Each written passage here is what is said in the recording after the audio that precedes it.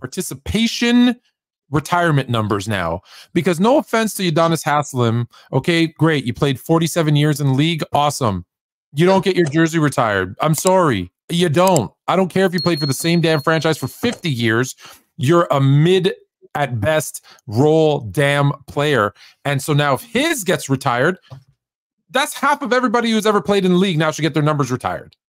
That's it. Did they do what he did though, Tone? Let's start there. You can't do that, Tone. No, you're not going to do that. It's not just he wasn't just there, Tone. That's not the way this works. Yes, no, he was not.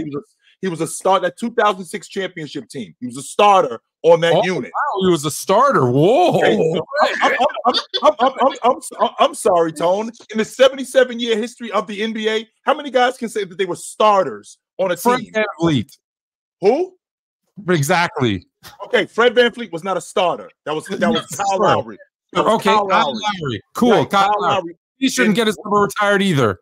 I'm glad you brought that up, Tone, because Kyle Lowry, if you look at his numbers, oh Jesus, if you look at what he did, yep, we're gonna have that I know you hate it, but we're gonna have that conversation. His name is gonna come up on the ballot. Whether you like it or not. Hey, let's retire Patrick McCaw's number because he's the only person in the modern era to in the last 18 years to three-peat. And you know what he didn't do? He didn't do for Toronto what Udonis Haslem did for the Miami Heat. I think, if I'm not mistaken, Udonis Haslem is the all-time leading rebounder in Miami Heat history. He's in the top 5 all-time in blocks in Miami Heat. Of course, he was there for 37 years, but I don't care if he was there for 27 years. He was there. The average pro career, Tone, is 4 years. That's the average pro career.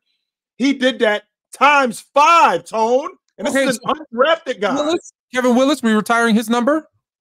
Did Kevin Willis do for the Atlanta Hawks what Udonis Haslem did for Miami Heat? No, he did not. More. You're right. He did more. He did more. He did more. He wasn't a starter on a championship team. No, he was not. He's not the all-time leading rebounder in Atlanta Hawks. He's on a team that won a championship. Doesn't mean he didn't win them a championship. He was along, as they say, he was a bus rider. He was not a bus driver.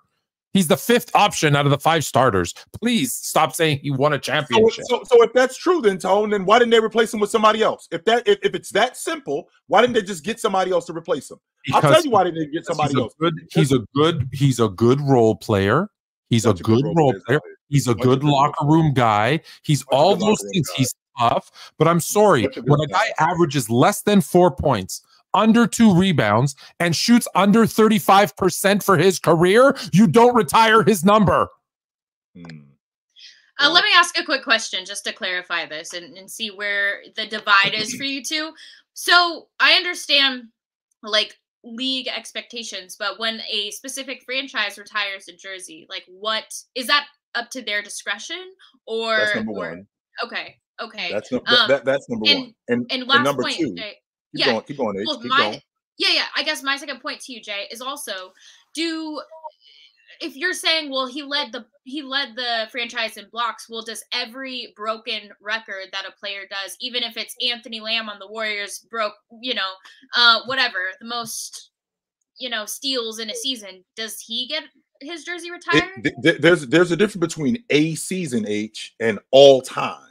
So if I could do something in one season, for example, Kawhi Leonard, what he did for the Toronto Raptors in one season, could that be equivalent to what, I don't know. I don't think that's equivalent to anything that anybody else has ever done, because what Kawhi Leonard did in that one season as an elite player is unique. Nobody else has done that. What did you say he leads the Miami Heat in?